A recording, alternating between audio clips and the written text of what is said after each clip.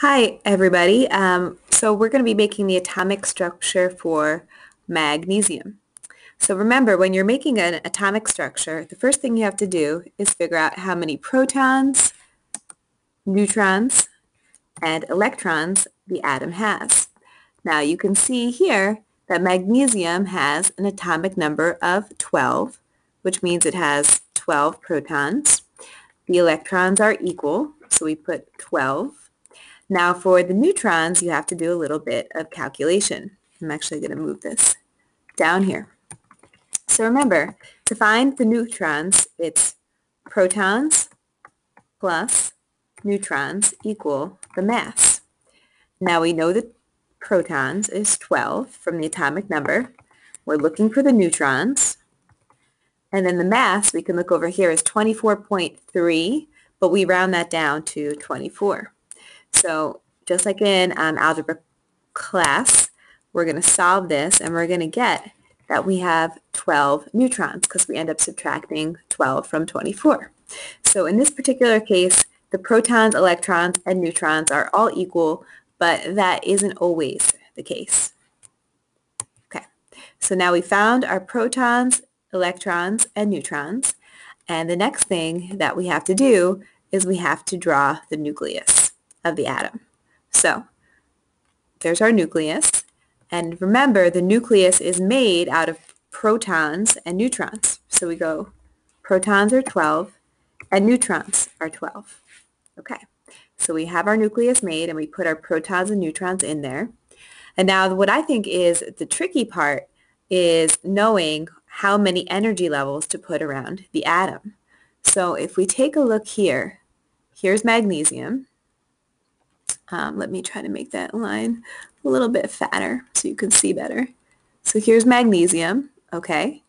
And if you notice, let me get a pointer here. Magnesium is in the third period. There's 1, 2, 3. Periods are the rows across. Now since it's in the third period, we're going to put 3 energy levels around it. So we go 1, and then let me do another one, 2, and then one more. Oops, come on. And then we have 3 energy levels. Let me try to fix that a little bit. So we have 3 energy levels, and again, that's because magnesium is in the third row down. 1, 2, 3. Okay, so now that we have our 3 energy levels, we have to start placing the electrons, and I'm going to make the electrons blue. Now remember, we have to get up to 12 because that's how many electrons that magnesium has.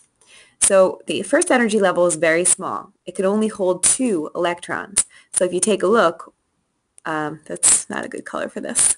The first energy level, 1, 2. Okay, so we put 2 electrons into the first energy level. We've done 2 so far. Remember, we have to get up to 12, so we've got 10 more to go.